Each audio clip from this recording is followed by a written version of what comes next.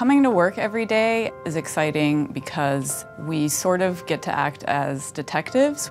We get to play in the mud and discover new worlds that I think most people probably don't even know exist.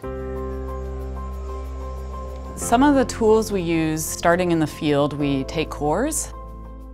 The wetland sediments are great archives because there's limited oxygen and so things don't decompose. Each centimeter accumulates with time, and so when we cut each core, we can then reconstruct those changes that have happened through time. What the paleo record can tell us is what did this wetland look like prior to human intervention, and what can we help the policymakers understand about the ecosystem that can help them manage it better.